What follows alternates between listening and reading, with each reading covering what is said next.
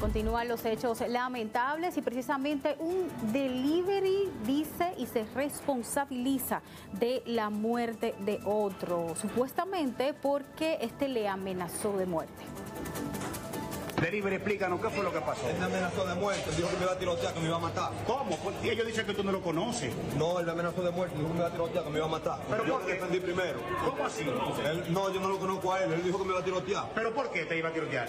Porque tránsito de calle. ¿Qué pasó con ustedes dos? ¿Qué pasó? Nada, no ha pasado nada. Entonces yo lo que hice fue que tiré para adelante. Pero él ¿cómo? me amenazó a mí, él me amenazó a mí. ¿Pero por qué situación? ¿Quién te llevó a Él eso? me amenazó a mí. ¿Quién lo llevó a eso? Porque él me amenazó de muerte a mí, para que la cruz llegue a mi casa, que llegue a la ajena primero. ¿Tú lo conocías entonces? Yo me lo conocía a él. ¿Y qué tú le pides a las autoridades entonces? Yo, que él fue que me amenazó de primero a mí.